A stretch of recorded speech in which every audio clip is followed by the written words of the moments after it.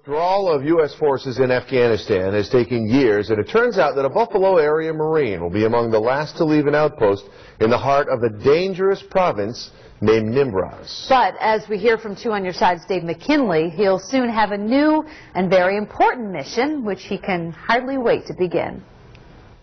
For 9 months, Sergeant Jesse Barton of Eden has been stationed at Forward Operating Base Delaram, near a hamlet surrounded by miles of desert, a day's drive from the nearest city, and once described in a Washington Post article as the end of the earth. The Marines have been in this area of Nimroz province, historically known for drugs and weapons smuggling, as well as foreign militants, for more than a decade. Everywhere's a dangerous place here, so you just always got to be mindful, where you are and what you're doing. What Barton's unit has been doing is advising the Afghan military and police. Help them with their, their daily operations and just trying to make them a little bit better than what they do. For when the Marines soon leave this, the last coalition force base in the province. Do you think, Jesse, that years from now you'll look back on the fact that you were among the last and think of that as a source of pride, really, no matter where your career takes you? That's what our biggest hope is. Maybe years from now we, read in the paper that, hey, Delaram's succeeding, or, that province in general is succeeding. So as long as that's the case, then yeah, absolutely, I feel about that. It's why he enlisted shortly after getting out of high school, inspired by his grandfather, a World War II Marine who he thinks of often. Absolutely, every day. Lost him a couple years ago, so, just still trying to, do him proud as best as I can. And of course he thinks about his wife, who he has not held since he deployed in August. It's going to be a great homecoming. Probably the best so far.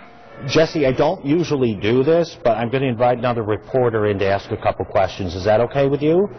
That's fine. Unbeknownst to him, waiting in the wings was someone, we should explain, he could only hear but not see through this satellite hookup provided by the Marines.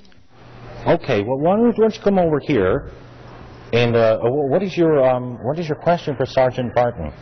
You ready to come home? Absolutely, absolutely. And are you ready to see him home? I sure am.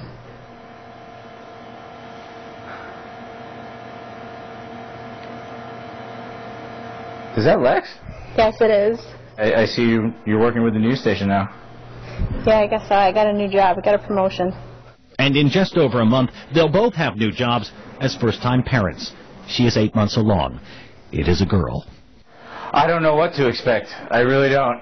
It's a new chapter. It's a new journey. So, yeah, I have no idea what to expect. Well, I'm sure she's going to tell you. Yeah, most likely. He's expected home just in time, after having spent the entirety of the pregnancy apart. It's tough, but, every Marine's got, family back home, so you just got to remember that, your mission comes first, and you gotta keep your clear head, because as soon as your head gets a little bit cloudy, anything could happen out here. He's got to do his job. We knew this going into when we were trying to get pregnant, and that it was going to be a hard road ahead, but at least he'll be home for the best part of all.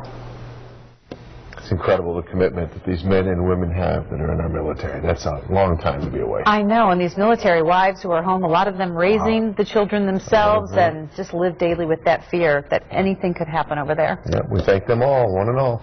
All right, well, Kevin is still enjoying a little time off. Yes, and meanwhile, we have mom-to-be, Jennifer Stenonis, with us, but she's got good news, more sunshine, right, Jen? Yeah, and temperatures will be increasing, too.